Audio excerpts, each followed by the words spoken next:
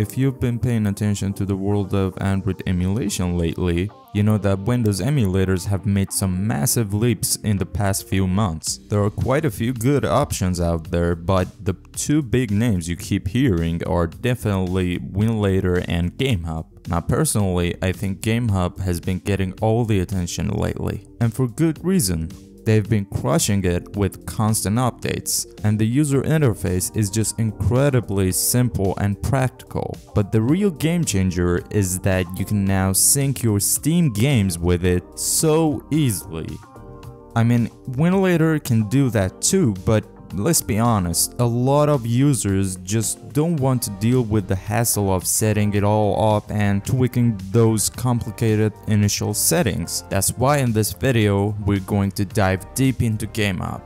I'm gonna walk you through the entire process, from getting it set up for the first time to finding the absolute best performance settings for your specific phone, and then of course, how to sync it up with your Steam library. It's a lot simpler than you think, so go ahead and get comfortable because we're ready to jump right into the tutorial. Okay, so let's start with the download. To get GameHub, you'll need to head over to their official website. As of now, when I'm uploading this video, it's not actually on the Google Play Store, so you definitely have to use the website. You can either search it on Google or even better, just use the link I've put down in the description below. GameHub is actually built by the same company that makes those awesome Gamester controllers. Now once you are on the site, go ahead and look for the Android download button to grab the application file. Once that download finishes, simply open the file and install the app. But before we jump into the app, let me quickly explain something about your non-Steam games. You don't just have to play Steam games here, you can also play DRM-free games like ones you might have downloaded from the GOG store. The beautiful thing is that you can simply transfer those game files directly from your computer to your phone, and it's super straightforward. So as you can see on the left window here, I have my GOG game folder open, and my games are ready to be copied. On the right, I'm looking at my phone's internal storage, and I've gone ahead and created a simple folder called Windows Games to keep everything organized. Just remember this crucial point. For GameHub to run any game, you need the main.exe file for that game, which naturally is how pretty much all Windows games run anyway. Now all I have to do is copy all my game folders and paste them into that new Windows games folder I made on my phone.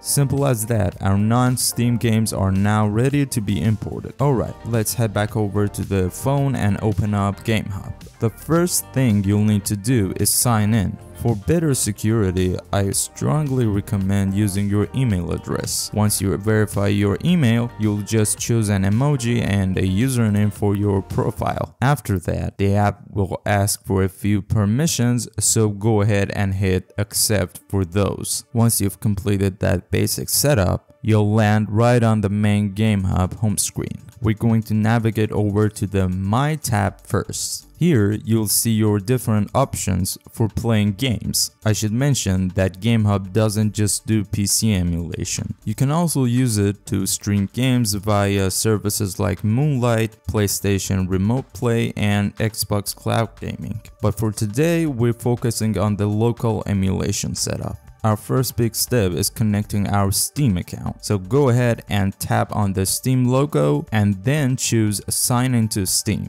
You'll be prompted to enter your Steam account details, or for a much safer and easier option, you can just scan the QR code.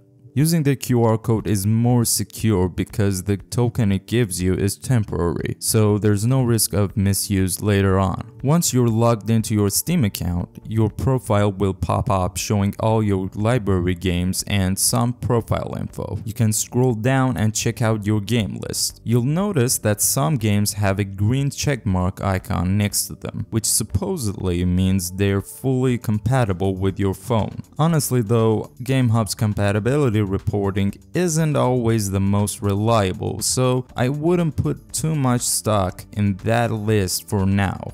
Let's say I want to download Hollow Knight Silksong from my Steam library. I'll tap on it and then hit Get Game. This screen will show you the game's file size and how much free space you have on your phone. To start the process, just hit Install. A super important tip here: you definitely want to keep your screen on and try not to switch away from the app while the game is downloading.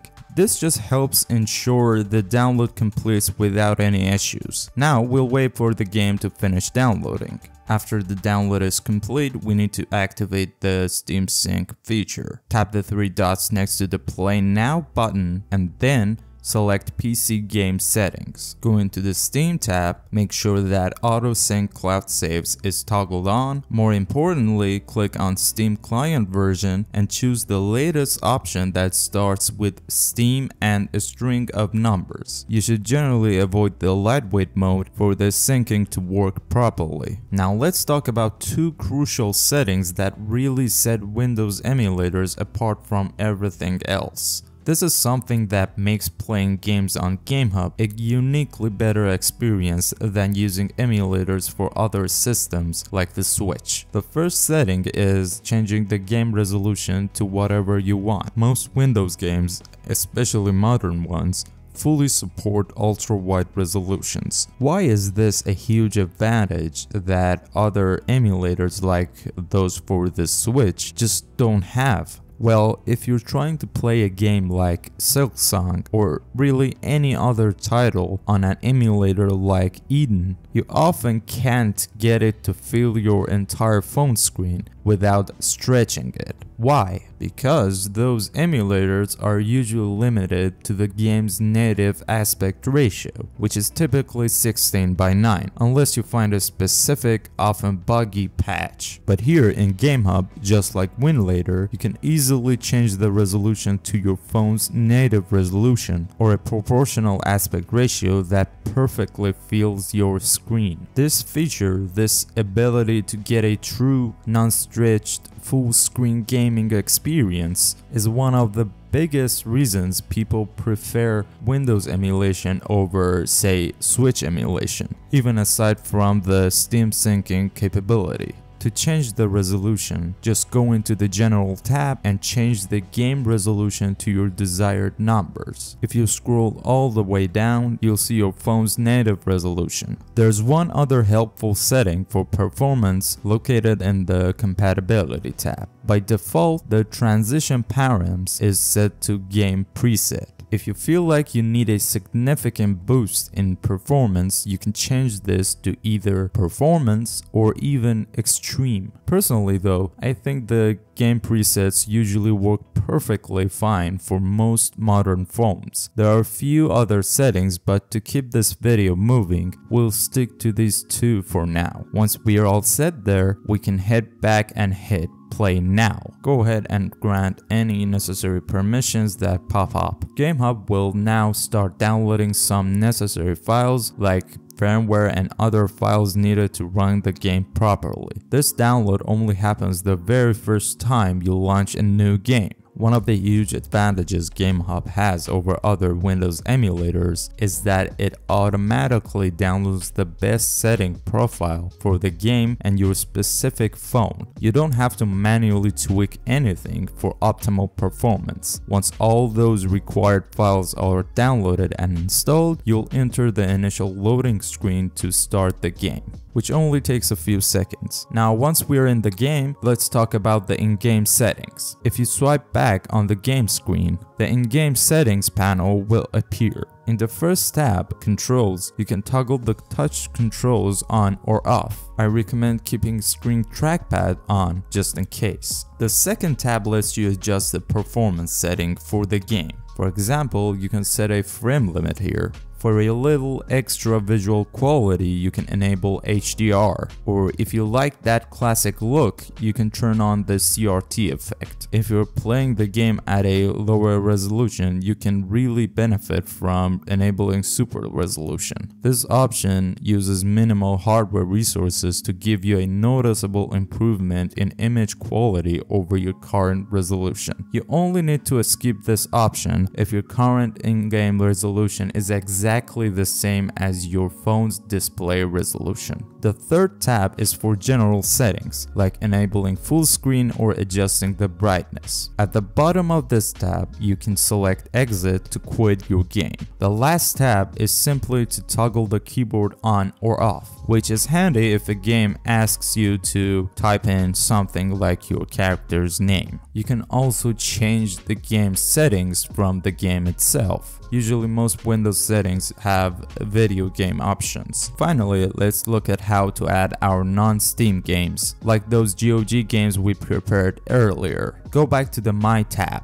Select the option to import PC games. Now navigate to your games folder and select the main executable file. GameHub is smart. It'll automatically fill in the game's name and download the cover art for you. Hit confirm and the game is added to your list. Just tap on it to launch it. It's that easy. For some users, certain games might require you to run the game's official launcher first. Don't worry, there's a solution for that too. Let's use the Skyrim launcher as an example.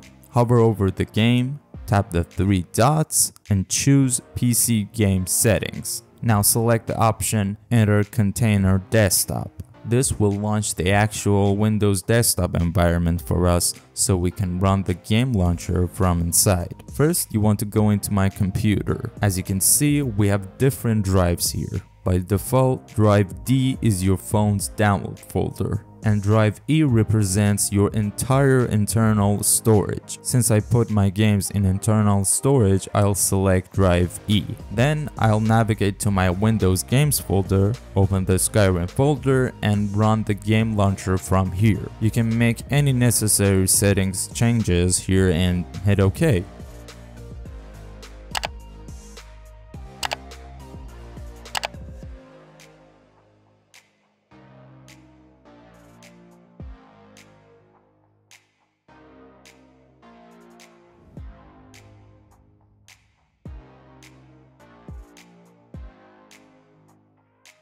Now you can go back and run your game normally. Before we wrap up, I just want to share a few final but really crucial notes about using GameHub. First, let's talk about hardware safety. Since we are pushing your phone to emulate a full Windows PC environment, you'll notice your device is going to get warm. That's totally normal, but you need to be smart about it. If your phone ever starts to feel uncomfortably hot, or if you get a high temperature warning, you should definitely stop playing immediately and let your phone cool down. Pushing it too hard, especially without proper airflow, can absolutely hurt your phone's battery and lifespan. So please be responsible and pay attention to those temperatures. Second, for the best possible experience, I highly recommend using a physical controller. GameHub does a decent job with the on-screen touch controls, but let's be real, PC games were made for actual buttons. So using a controller is going to give you a much more enjoyable experience. And that's it. Thanks so much for watching the full GameHub tutorial. If you found this guide helpful, please hit that like button and subscribe for more emulation content. Let me know in the comments what PC game you're going to try first.